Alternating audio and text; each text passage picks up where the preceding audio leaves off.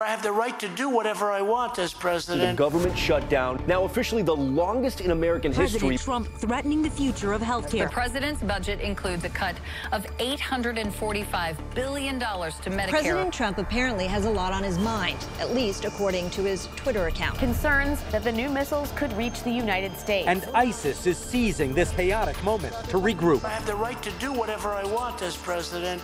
Priorities USA Action is responsible for the content of this advertising.